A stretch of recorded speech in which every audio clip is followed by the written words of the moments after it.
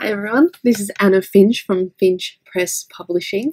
So today's video is all about time management. I'm just going to go over some tricks and things that worked for me. These could help you or it may not work for you. It just depends on what's suitable for your current situation and your mindset. So if you have a busy schedule, you definitely need to use time management. Time management is something we all use. Sometimes we don't think about it much, but generally speaking, you get it all done. You need to make sure that you get the most urgent or important things done first before tackling some of the smaller or less important items on a list. The reason for this is if you do the tasks or things that maybe not be as important or as difficult first, then as you start to make your way through and you're starting with the least important, you start to lose interest and engagement and you start to put off the bigger. So these are just some helpful tips that could make managing your time a lot easier. So one of the number one things that I use is phone reminders.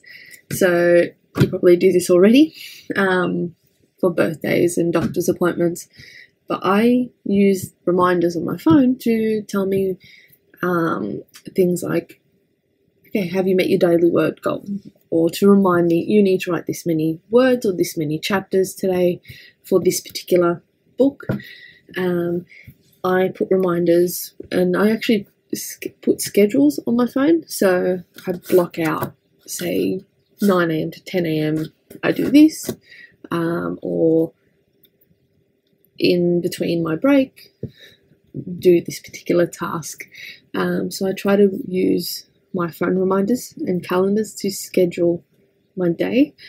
You can also, with the reminders on your phone, you can also set it so it reminds you daily, weekly, or if it reminds you 10 minutes before you need to do something or a day before you need to do something.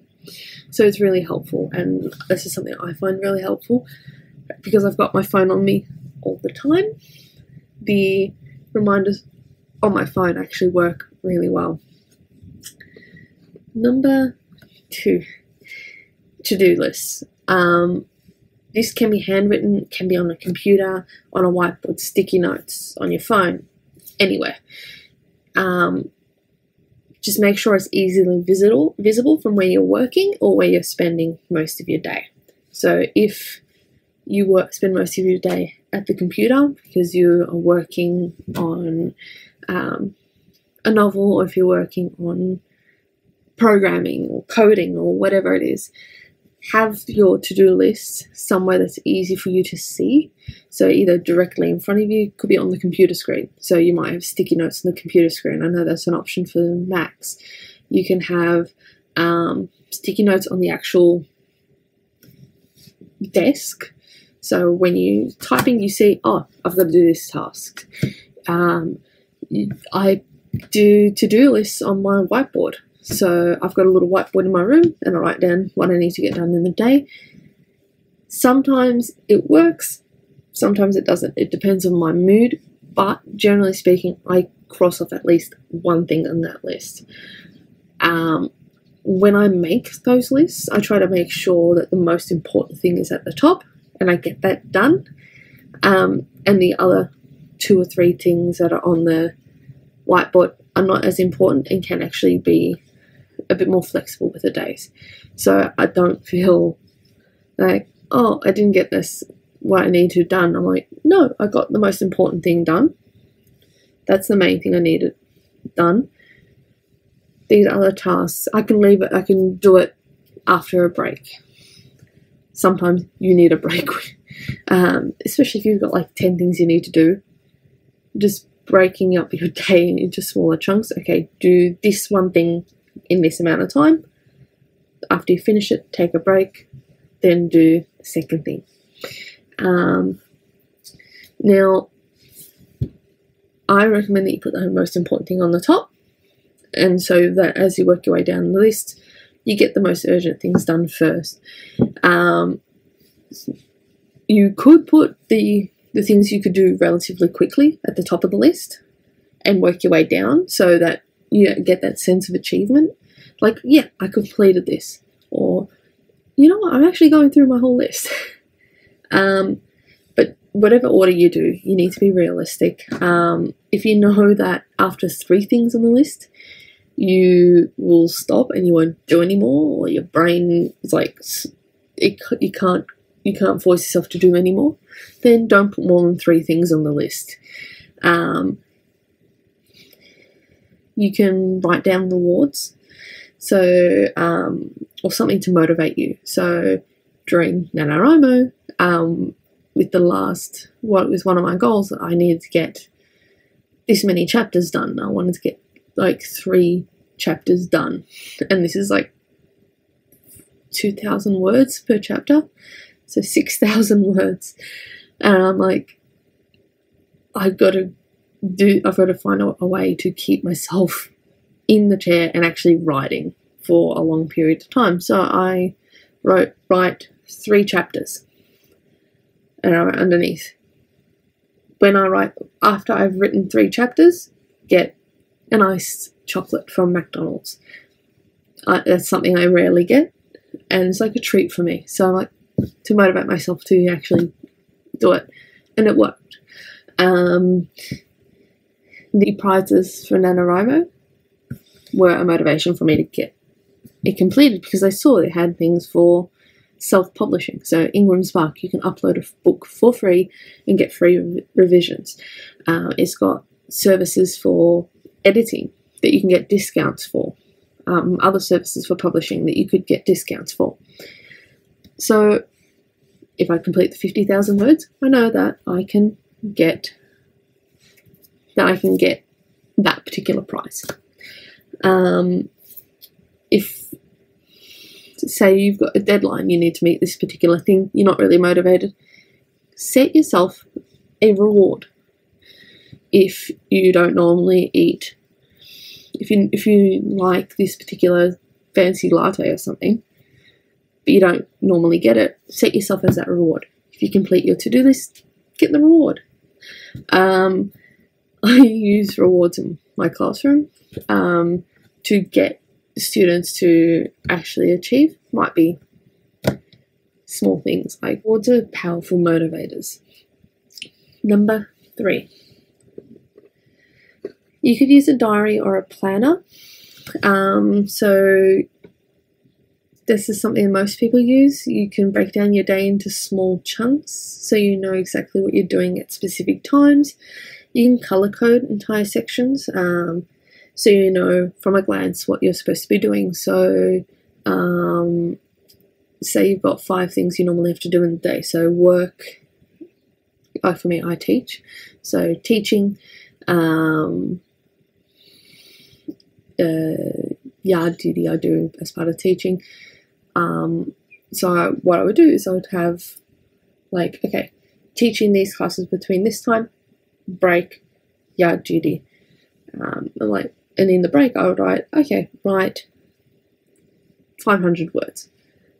And I'll color code that. So each section's a different color, and I can tell, right, at this point in time, I'm supposed to be doing this. In this point in time, I can do this. So color coding can work. You could use things like symbols or stickers. So if you see a certain sticker or symbol, you know exactly what you're working on or what you're supposed to be doing at a particular moment in time. Number 4, timers. Now, you can use timers on your phone or online to break up your tasks or to break up your day into smaller sections. So, for example, if you're studying for your maths exam, you can set a timer of 15 minutes to work on a specific section or a specific problem. So, say algebra. So it's a particular algebra using fractions. Say you're struggling with that. You can set a timer, 15 minutes, and in those 15 minutes you would review the example, do 3 practice questions. At the end of 15 minutes, you stop, you have a break. Could be a 5-minute break, could be a 10-minute break, but you stop. You get out of your chair, you do something else. You may go get something to drink or eat, but you have a short break just to separate yourself from the problem. So when you come back with fresh eyes. If you do use timers, I wouldn't, like in those breaks, I would not look at Facebook or Twitter or any other social media, because you will get dragged into it and you will find it difficult to stop. Especially if you're using timers or any sort of method to manage your day, the breaks are important, because if you continue working on something without a break, you will get drained, and it will make it more difficult for you to complete the tasks that you need done. 5. Now, number 5 is a visual timetable. Now, visual timetables are often used to help those with autism spectrum disorder, so ASD, or people with intellectual disabilities or impairments, to help them set their routine and manage their day. That's generally what it's used for. That's a tool that's used in special schools. It's also used in primary schools as well. You have visual timetables on the whiteboard here in Australia, and it helps you break down the day. And you see a particular image, you recognize, okay, we do this first, and then this next. Now, even though it's generally used for that, anyone could use a visual timetable, and it's helpful for anyone. If you work better with visuals, a visual timetable will help you more than, say, a list of 10 things. I use a visual timetable that's like color-coded, so I know certain times of the day I'm at work and I'm supposed to be doing a specific set of tasks and not something else. And I use little images, have like stickers of like little images on a little card, like picture of a teacher in front of a whiteboard for when I'm supposed to be teaching, a film reel when I'm supposed to be making YouTube videos, picture of a person practicing the violin and writing 30 minutes when I'm supposed to be practicing the violin. Although I have been putting that off for a while, I'm starting to get back in the routine for it. A picture of a book when I'm supposed to be maybe reading something. Or a picture of a piece of paper with lines, like when I'm supposed to be writing or anything. So use specific images, you put them on the board, on this board. It's easy to make. I made it. It's easy to make. It took me 10 minutes to make, and then like 10 minutes to like print and get it all cut up and laminated. Literally, you just create a visual timetable on the board.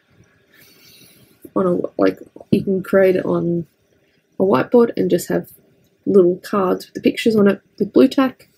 Just stick it on. You can buy one of those daily, like the daily whiteboard things where you've got each day and it's got specific times on there already. And all you do is you make the little cards with the images and you just use glue tack. Just stick it on. The one I used, I actually made from scratch using an A3 timetable I created. So I created it and color-coded it the way I wanted, set it out the way I wanted, created the cards, laminated both the cards and the board, and I bought these little, it's like Velcro little buttons to stick on the back of the card and on the board, so it could stick on, because I knew I would only be using it at certain times in certain places. I find the visual timetable helpful because it's in a spot where I can see first thing in the morning. I find it really helpful, so I know exactly what I'm supposed to be doing. I can quickly look at it and see, right, I need to make the YouTube video, or I need to get ready for work, or whatever. Making it from scratch cost me about $10 to 10 Australian dollars.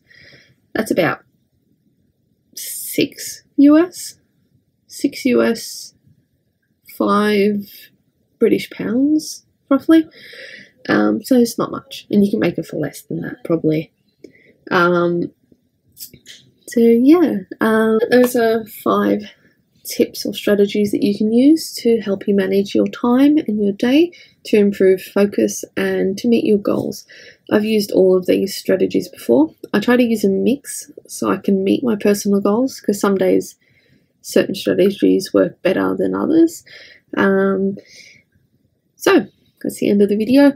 I hope you liked it. If you did, please press the like button below and leave any comments. I look forward to reading them. We try to upload videos Wednesdays and Saturdays, at least twice a week. The days may change. If you want to be notified for when I upload, press the subscribe button below. Thank you for listening.